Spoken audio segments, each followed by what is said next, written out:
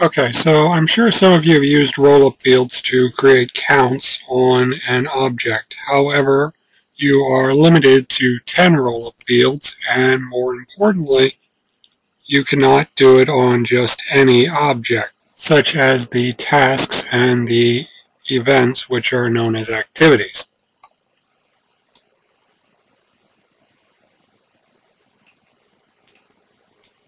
So what I've done is I've created a field to keep track of the activity count, and I've used a trigger to fire when the activities are entered. These activities down here were created before that trigger was put in, so now when I go and simply edit one of these,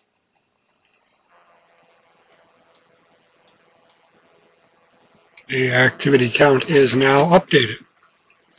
So a mass update of the activities should be able to update the account on all records once I move this trigger to the live site.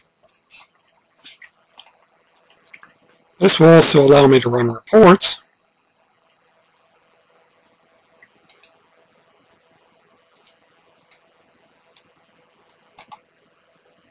to see my activity count for all of my leads.